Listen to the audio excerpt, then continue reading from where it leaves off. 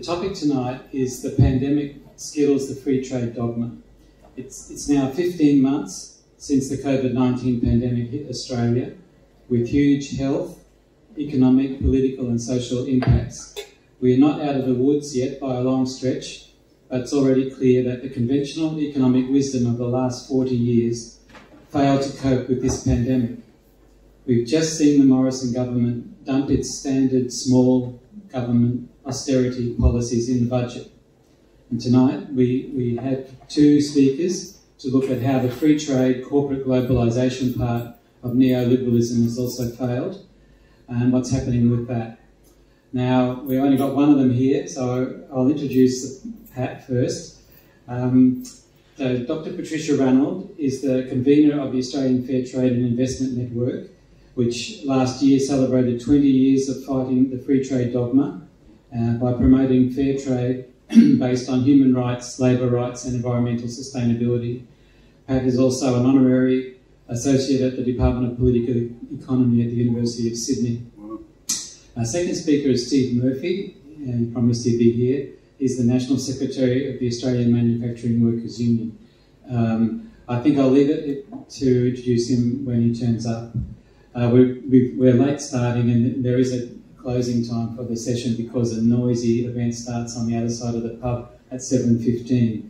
So the speakers normally have 15 to 20 minutes to present, and then there's a Q&A, and then we have to finish before the noise overwhelms us. So I think I'll hand straight over to Pat, and please welcome her.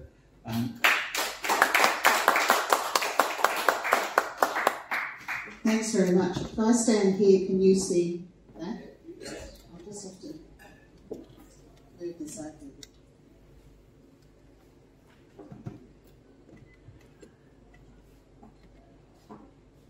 Okay. So the sort of free trade mantra comes from neoliberal trade policy, and I just thought I'd start off by reminding us what it says. It says you should not only have zero tariffs, that is taxes on imports, but all other barriers to trade and investment. And the agenda has really expanded about what a barrier to trade and investment is. Can you see? Okay. So what it's saying is that each country should specialise in its most cost-competitive exports and import everything else at the lowest possible prices. You shouldn't have any active local industry policies and minimal government regulation. So what it does is maximise low-cost global production for corporations, and it intensifies competitive pressures and promotes a race to the bottom, often on issues like labour rights and environmental standards. So when the pandemic hit, many economies were left over-dependent on imports and with a narrow manufacturing base, unable to produce the essential medical products that we needed and with scarce public health resources to deal with the pandemic. Now, not all of this is down to neoliberal trade policy, but neoliberal trade policy certainly reinforced things like budget cuts and deregulation and contracting out of health services. Now, there are a lot of long-standing criticisms of this policy. There's limitations. It's based on a 19th century comparative advantage theory, and then there are limitations to that. Also, if we look at the history of industrialised countries like Australia and Britain and the US, and also the countries that have developed since then, all of them have actually had active industry policies and some tariffs in order to industrialise before gradually reducing those tariffs. And if we impose those tariffs now on very low income developing countries, what we're effectively doing is kicking away the ladder to development, and there's been a lot of historical studies that show this. And another criticism is that as these trade agreements have expanded and developed more and more aspects to them, they actually intrude into non-tariff areas of law and policy which are normally democratically decided, like things like medicine prices and special rights for corporations, which I'll talk about later. We've got a very secretive and undemocratic trade process here. They're negotiated in secret. It's a cabinet process. We don't get to see the deal until after it's done, and it is examined by a parliamentary committee, but they can't change the agreement afterwards. And Parliament only votes on the implementing legislation, not the whole agreement. So it's all designed to lock in future governments to something that's already been negotiated. There is a current review of this model going on in Australia, and there are other models, like the EU, for instance, does publish texts before they're signed and does have a much more democratic voting processes, and even the World Trade Organization publishes texts. So the pandemic has exposed flaws in 5 key areas that I'm going to talk about, and all of them expand corporate power at the expense of workers and communities. So the first one is the restrictions on local industry policy. The second one is temporary worker arrangements, which have increasingly been entrenched in trade agreements. The third one is restricted regulation of essential services. And then the fourth one, and one that's been in the news a lot lately, is the actual entrenchment of monopoly patent rights, particularly patent rights on vaccines and medicines, for 20 years. That's done through the WTO and other trade agreements, which is the opposite of free trade and competition, and also giving additional legal rights to corporations to sue governments if they change regulation. So the first one, and Steve's going to talk a lot more about this, so I'll just mention the issues. The pandemic has actually forced governments to act in ways which are contrary to the provisions in both WTO, World Trade Organization, and regional and local trade agreements. Because these agreements say you mustn't have any policies which assist local industry.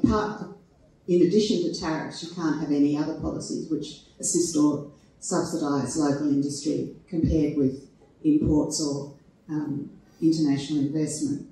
But what actually happened here when the pandemic hit, and in a lot of other places, was that governments had to develop local industries. They had to subsidise or assist them to make things like face masks, ventilators and vaccines.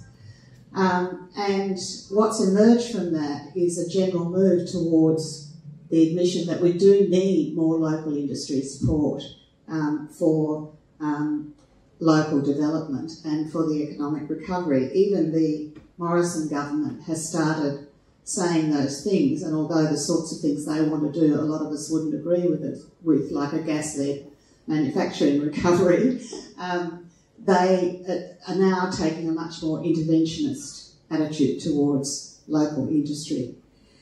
And there have actually been bipartisan recommendations for more, for instance, using government procurement, government purchasing, to help develop local industry as well, which is a traditional local industry development mechanism.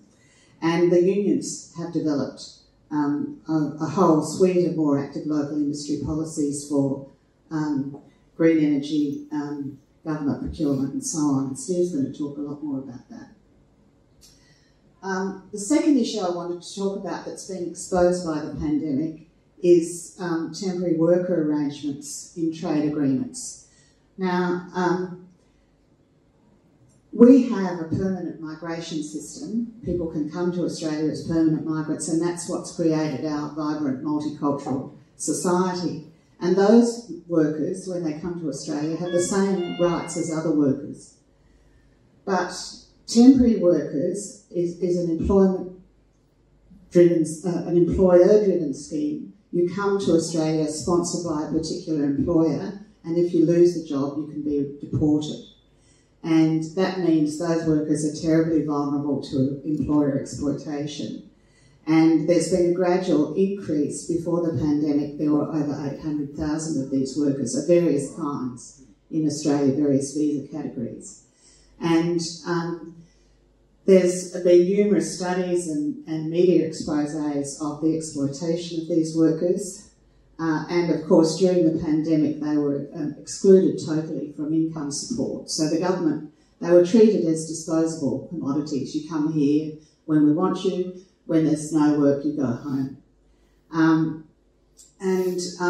This was despite advocacy that they should have income support from unions and welfare groups.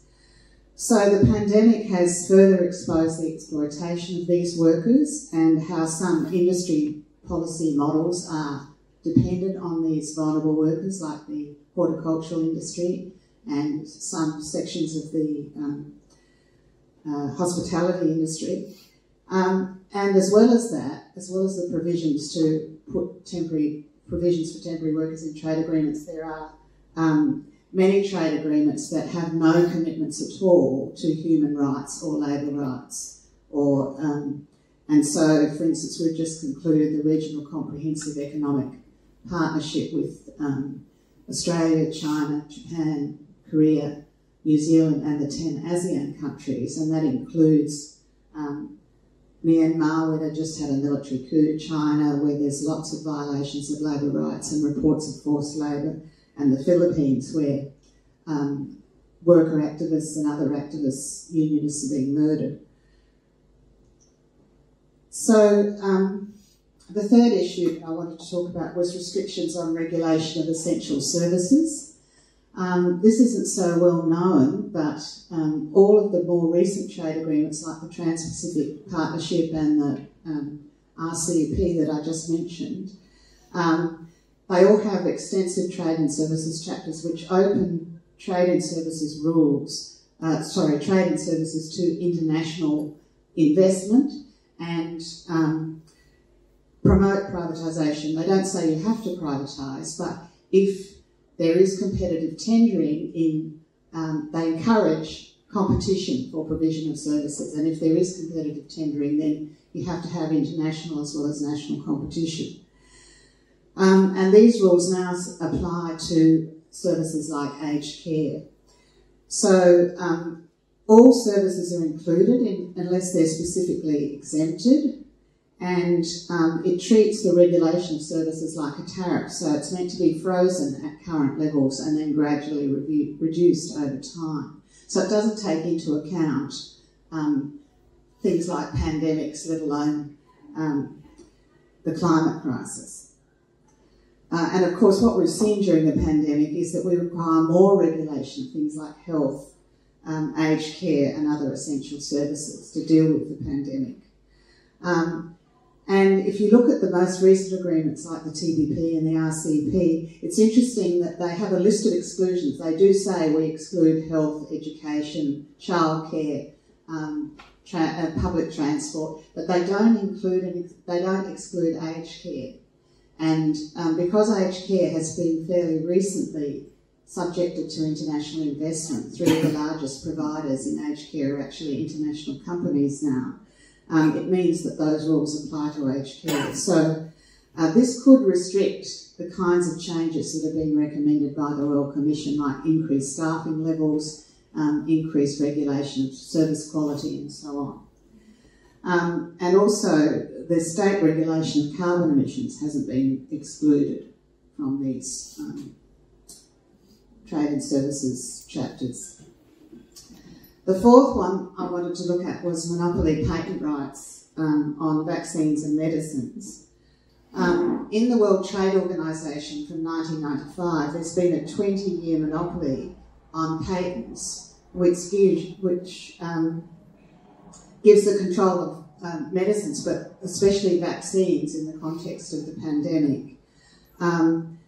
It gives the production and price control of those vaccines to pharmaceutical companies, which are mostly very large global companies located in places like Europe and the US. And that means that governments have to negotiate with these companies to get access to vaccines. And of course, the richest countries have been first in line to do those negotiations. So most of the capacity, the production capacity of those companies has actually been, about 80% of it has been reserved for countries like Europe, the UK, the US, Australia and so on. and the majority of countries, the majority of people in low-income countries will not have access to vaccines for at least until 2023 and maybe later. There is an aid scheme for vaccines which, you know, gives 60,000 vaccines to Papua New Guinea, for instance, with a population of 10 million people. So the aid schemes for giving vaccines to poorer countries only vaccinate a very small percentage of the population, the emergency workers and so on. In response to this, India and South Africa and over 100 low-income countries in the World Trade Organization have moved to waive temporarily the patent rules in the WTO so that the intellectual property, the know-how to make these medicines can be shared globally, and countries with the capacity to manufacture these can manufacture them at a much greater scale and much more cheaply. So places like India and South Africa and Brazil do have manufacturing capacity and could do this if they could get access to the technology. And there's been a lot of campaigning about this. You've probably seen it in the media. And finally, the US actually has agreed to a form of waiver of the vaccine, but Australia, and it's been debated in Europe, Australia has not yet agreed to this. So there's still a campaign going on here, and there's a link to that campaign if you're interested in it. The last thing I wanted to look at is corporate rights to sue governments. This is known as Investor-State Dispute Settlement, or ISDS. It's a bit of a mouthful, but it's basically about giving, it's an addition. All trade agreements have a normal dispute settling process, a government-to-government dispute process. But ISDS is an additional process which is only in some trade agreements, and it actually gives special rights to international corporations, which local corporations don't have, to sue governments or claim compensation from governments for often billions of dollars if they can claim that a change in law or policy has harmed their investment. And there's now over 1,000 cases, and the best known one here is the Philip Morris Tobacco Company suing Australia over Australia's plain packaging law. Australia finally won it, but it took 7 years. And cost a lot. It cost 24 million in legal costs, and Australia only got half of those back.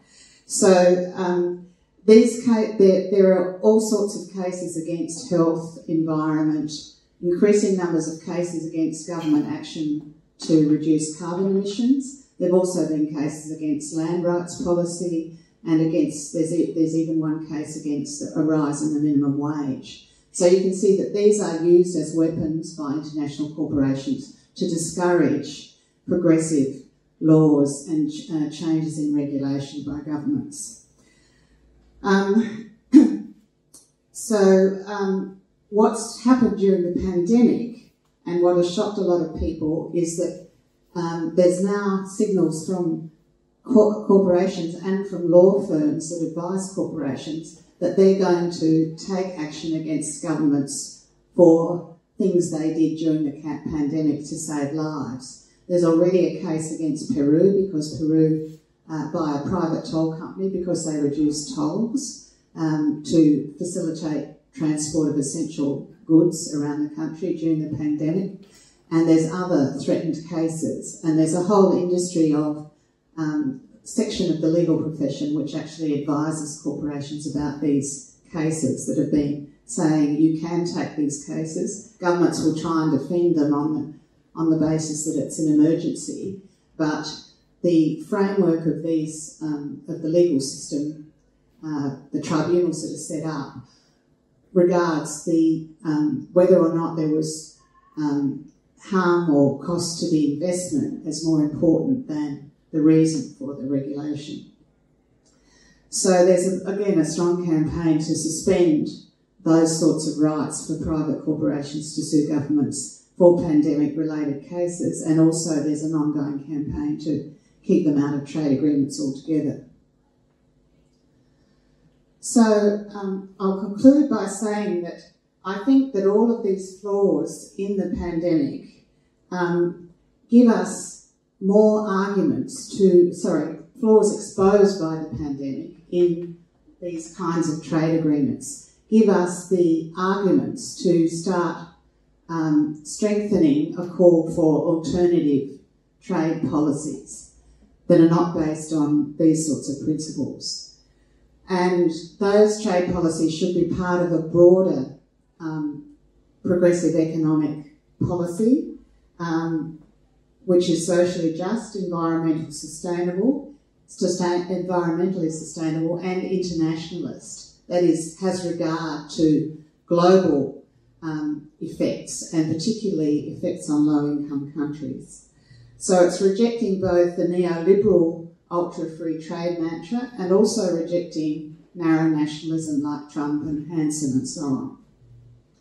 So what we need is a more diverse economy with manufacturing, agriculture, services, and with high-quality health, education and other essential services, and the ability to regulate those services.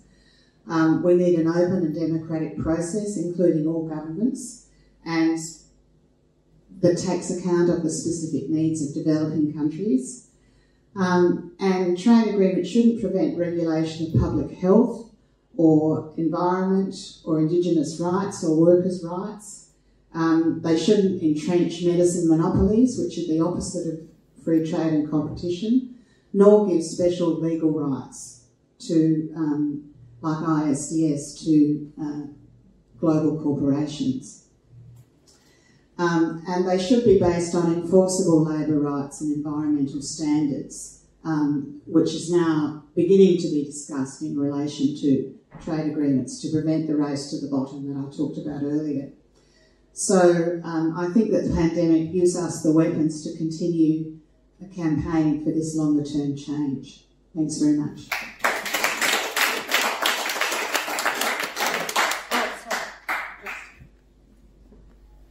I'll just say something about that's just the information about our network. We're a network of 60 organisations and also individuals, and we just celebrated our 20th anniversary, and you can join or donate through our website, and we've got special anniversary tea towels which have these cartoons on them, which I thought I'd just show you. This is a cartoon about the Philip Morris case from Tambu, and this one is about the secrecy of trade agreements. And they're on sale for $10 if you want to get one up. Okay, please give a warm round of applause to Pat for that presentation. We don't have Steve Murphy here from the AMWU. He's trying to ring. Okay. He's trying to ring, but I would have had to stop the filming to answer. Okay. So what we'll do is just go straight to the question and answer. We've got plenty of time compared to what the normal situation is. We can finish early if we run out of questions, but we'll just take them until we conclude the level of discussion among us. We've only got the one microphone, so if anyone's got a question, just say your name first, so Pat will be the one answering it. So any... But do you want to take? No, it's right. You can hear? Yeah? We can hear. Yeah. Andy Mack. Good on you, Pat. Yes, it's terrific to see this campaign in 20 years. Congratulations. That's fantastic.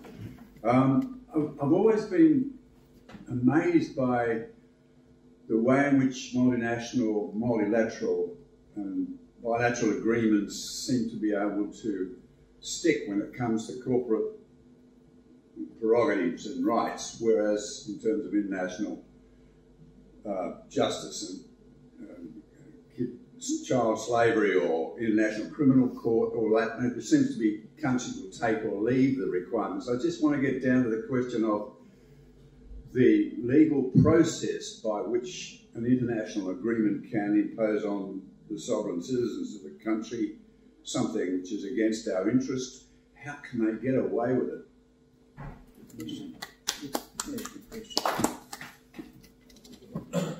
Yes, well, you're right. These agreements, because they're about trade, and certainly if you look at who's in the room and who's lobbying who in these agreements, it's definitely international capital that's there. And these trade agreements are legally enforceable. So when governments sign up to them, if they break the rules, there's a process by which trade sanctions can eventually be enacted. In other words, you can have your goods, or usually it's goods, banned or taxed by the other government. One government makes a complaint to a tribunal if it's found, then the other government. So it's much more enforceable than all the human rights and other agreements, which are supposed to be legally binding but only enforced by naming and shaming. So, for instance, the UN Human Rights Council, if you violate those provisions for labour rights, for example, as Australia has done since the Howard government, work choices, for example, you just get named and shamed in the Human Rights Council. There's no actual penalty.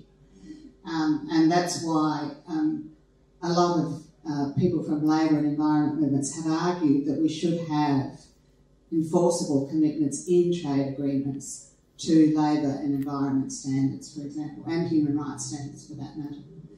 And there are some agreements which have moved in this direction. The EU has moved in this direction with its agreements, for example. But basically it is true that capital makes sure that its agreements are legally binding, whereas with human rights and so on, the UN is a much broader forum. It actually has more countries in it than the WTO, but they haven't been able to get that same sort of legal enforceability. That's a comment on the whole structure of the global economy.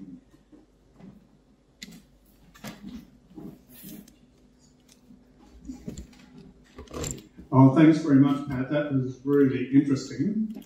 I wonder if the points of your talk are available anywhere on the AfterNet or something like that, because that's really worthwhile getting that out, that information out to a broader audience, I think.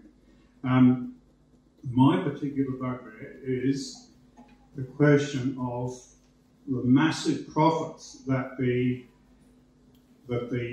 pharmaceutical companies are making out of this pandemic, and how that interacts with the issues that you've raised there. And my particular bugbear is we sold off Commonwealth Serum Laboratories in 1993, was it, or 4, under a Labor government, I should point out.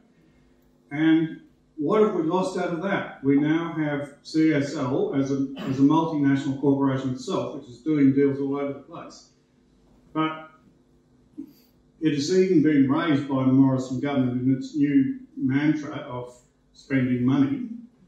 I don't know what happened to the debt truck. It must have got a puncture somewhere.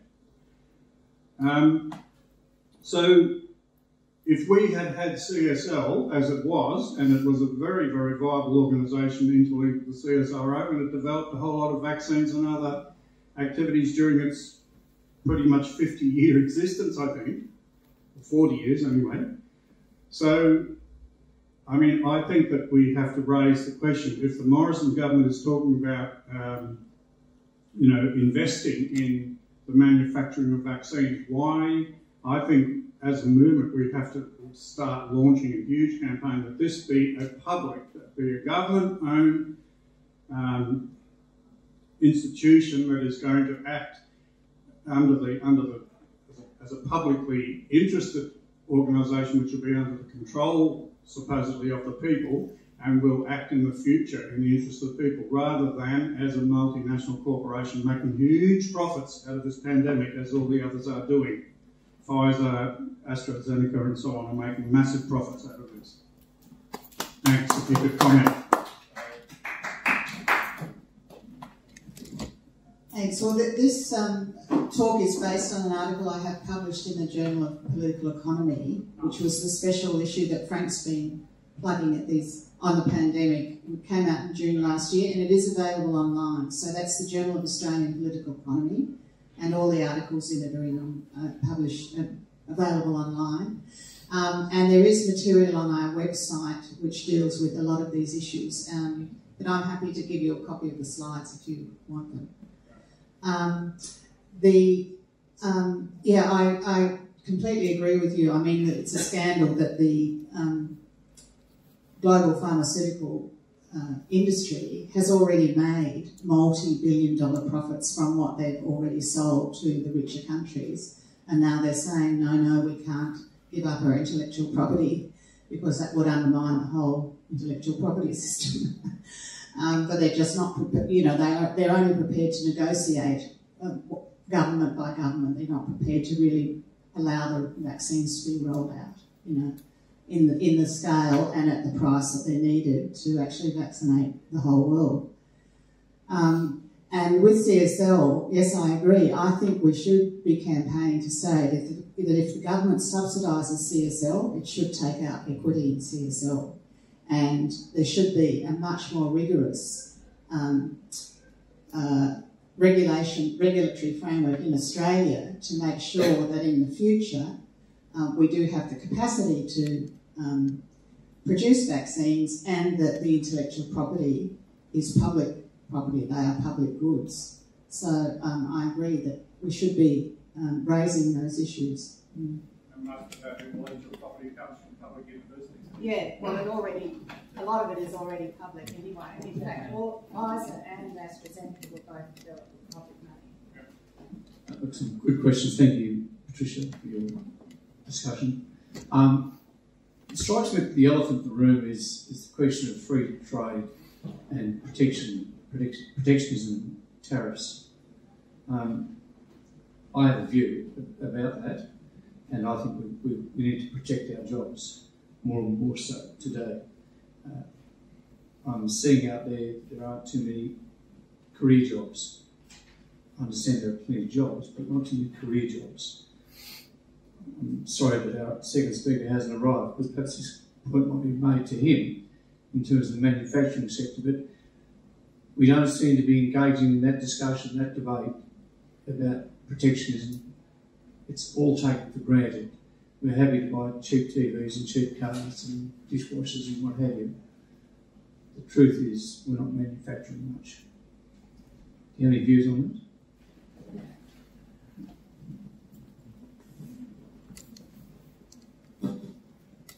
Yes, well, I think that, as I said at the beginning, the truth is that most industrialised countries like Australia have developed their infant industries, as they're called, through having tariffs and other measures, other government measures, to develop those industries. And then, when those industries have developed, they gradually reduce tariffs. But in a lot of other countries, they don't give up the whole gamut of other supports for industry. If you look at an industrial powerhouse like, well, all of the Asian tigers, South Korea, or Japan, or Germany, France, they all have clear industry development policies which are supported by government, not necessarily through tariffs. I don't think tariffs are the weapon that can be used by industrialised countries so much now, but other forms of industry development. Subsidise. They subsidise. Yes, they subsidise research. They have other supports, and the US does it too, actually. So Australia has been sort of right out there saying, we're pure. We don't have, we're pure free traders. We don't have any subsidies. We have the lowest tariffs in the world, etc. So I agree with you that that needs to change, and it's a pity Steve's not here because he's been involved in local industry development plans in places like the Hunter Valley and other places which bring together the idea of local industry with plans for green energy and alternative pathways to new industries through reducing carbon emissions, but also other forms of environmentally sound industries as well. So in the Hunter Valley, they've got a very broad coalition of unions and community groups which are actually developing with the university, with local government, specific plans for we could have, wind farms here, we could have solar arrays here, we could have other forms of ecotourism or other forms of industry which can replace those industries which are going to disappear as we move to lower carbon emissions.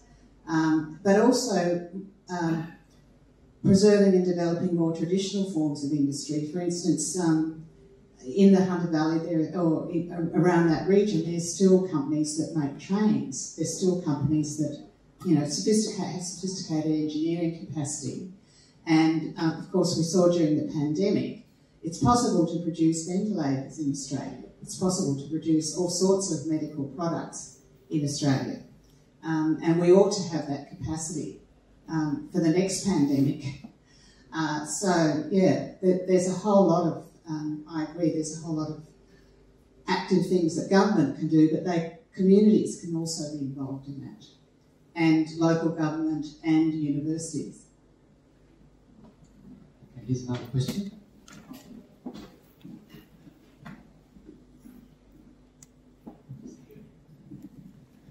Yeah, g'day, Brian. Yeah, with the TPP, you were saying the government beat Philip Morrison.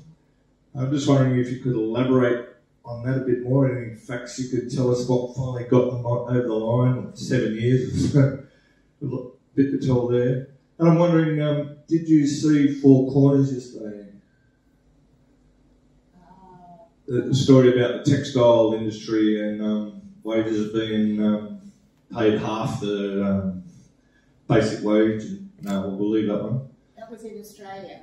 Yeah, last night. Yeah, no, I missed it last night. night. Okay, no, yeah. Right on the subject. Yeah, workers in Britain and elsewhere getting robbed blind and nothing being done about it. Yeah. And last question, do you think the lockdowns were justified, considering that COVID has been found to be little less and more than a bad flu? Like it's been faulty PCR testing, everything blamed on, or just blamed on COVID. Like Sweden and a couple of Texas and Florida and America have proven that no masks, no lockdowns, they're way down the scale for the rate of deaths and injury, whereas New York and California that have strict, and they're at the top. So do you think the lockdowns were actually justified? Like, do you think it was a flu turned into a plague? It turned into a plague. A plague turned into a flu. I'd say so. Okay, well, on the Philip Morris case, a few people have heard this story, but what happened with Philip Morris was that we had a big fight over the US. The Philip Morris company is a US company, and when the US-Australia Free Trade Agreement was negotiated in the 90s, we had a huge fight to keep this right of corporations to sue governments out of that agreement, and we succeeded. So when Australia enacted the plain packaging law, Philip Morris couldn't sue under the US-Australia Free Trade Agreement, and the TPP wasn't in place yet then. So what it did was it shopped around and found an investment agreement between Australia and Hong Kong, which had that provision in it, had this ability for corporations to sue governments. Shifted some assets to Hong Kong, said, we're now a Hong Kong company, we're going to sue you under this agreement. And it went to a tribunal. The tribunals are made up of investment lawyers who mostly represent corporations, and the rules are very stacked towards corporations. But even that tribunal, it took 5 years, but it did find that Philip Morris wasn't actually a Hong Kong company. And so they couldn't use that agreement. So it was they lost it on jurisdiction. But the actual substantive issue was never debated. But it took 5 years for them to decide that, and cost $24 million in legal costs for the Australian government. So this is the kind of thing that often goes on in these tribunals. Companies will shop around until they find an agreement that suits them, and then they'll try and use that agreement if they can shift some assets there. What's the next issue? Oh yes, the global textile industry is an incredible scandal and an illustration of that race to the bottom I talked about. Textiles were mostly taken out of factory production in Australia from the 1980s onward as we reduced tariffs, but they went into home worker production in Australia. So there are lots of, well, there's not a lot of textile production in Australia, for clothing and footwear production in Australia. There's some textiles. Those workers are very poorly paid, but there is now some regulation of homework in Australia. But if you look at what's happened globally, a lot of textile production in Australia went first to China, then China had a rise in the minimum wage from about 2007, so they shifted to Bangladesh, they shifted to Cambodia, and to lower and low wage destinations. And without some global floor on that process, then you just get increased exploitation of those workers. So I guess that's what the Four Corners program was about. Yeah. So it is really a textbook study of that process where we get very cheap garments available in rich countries. You do get some employment in the poorest countries, but it's under very harsh conditions for the workers. Not just low wages, but starvation wages and, shocking health and safety, long hours. People are mostly young women who work for 5 or 10 years and their health is ruined, and there's no workers' compensation or anything like that. So it really is a story which illustrates all these points we've been talking about. I don't agree with you about the pandemic. I think that it was right for governments to say that health should be the main priority. I do think the pandemic is real. A lot of people have died from it, and I agree with the strategy of putting public health first. And we did have to have some lockdowns to do that. It's not just my view. Any further questions or comments? There's one. I've got a question regarding TPPs. One of the things that I've started to find out about is a lot of these TPPs tend to be under high secrecy or away from the public domain. Is there any protocol or any standard or any means of forcing this information, once, especially after it's been signed, that it becomes publicly available for all, not just parties like, for example, companies or the lawyers, but also for the public to be able to see if things aren't right. If we can't change this current TPP, can we actually change future TPPs and put better restrictions pro citizens rather than pro businesses, governments, or vested interests on the top end of the echelon? Can you is there information on that, or can you enlighten us on that, please?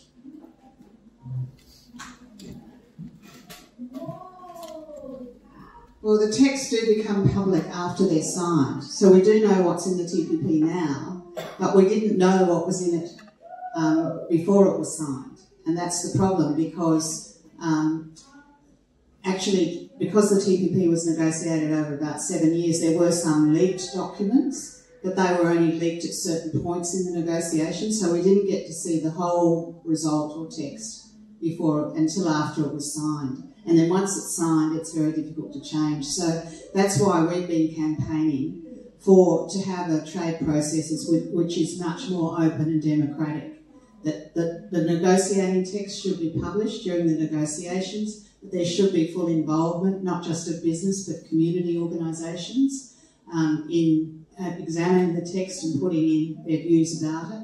And also that the whole text should be published at the end before it's signed, but it should be independently evaluated. In Australia, the Department of Foreign Affairs and Trade, which does the negotiations, they do what they call a national interest assessment, but it's them marking their own homework, They always say it's a good agreement. I've been looking at the agreements for 20 years and they've never ever said it's a bad agreement. And also Parliament should vote on the whole agreement, not just the implementing legislation. So it should be able to vote on whether to have provisions like, corporations' rights to sue governments or stronger medicine monopolies. So that's part of our campaign, and as I said, there is currently a review by the Joint Standing Committee on Treaties of this whole process, and there were lots of submissions saying all the things I've just said. It should be more open and democratic. I don't think we're going to get it under this government, but if there's a change of government, I think we will get a more open process because all of the opposition parties have policies that support that. Okay, any more? We're done. Do I get another? Can I get another go? Yes. Sorry, Peter. No, that's this. With the Trump regime, he didn't have any problem saying the Trans-Pacific Partnership and other agreements are crap, day one. So obviously the question of the capacity of the state to do that does come into the equation. But that raises the question now of the controversy about the role of the World Trade Organization, given that it seemed to me that the World Trade Organization was partially novel because the Yanks didn't support it. Is that the case, and what's its status now?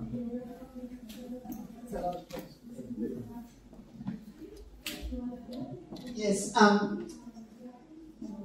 from AFDNet's point of view, we think there should be trade agreements which involve everyone, like multilateral kind of, and we support something like the WTO where those sorts of agreements can be negotiated. But the WTO is corporate controlled at the moment, and that's our criticism of it. Like, corporations have much more influence on it than anyone else.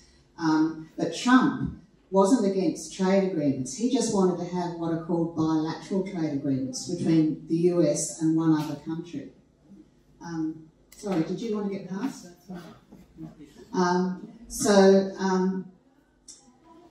What he wanted, because the US is the largest economy in the world, he wanted to have a series of bilateral agreements between the US and other countries and pick them off one by one. So that's why he withdrew from the TPP and wanted to have individual agreements with those countries. And with China, he was perfectly willing to have an agreement with China, provided it was on his terms. That's where our approach is different from Trump. We are internationalists. We think you could have a better global trading system that was based on certain rules and principles, whereas he is a narrow nationalist who just wants to have trade agreements that suit the US. And he doesn't. But he was actually representing, allegedly, the workers in terms of those jobs. If you look at the debate that happened about the TPP in the US, the strongest movement against it was from unions and progressive organisations.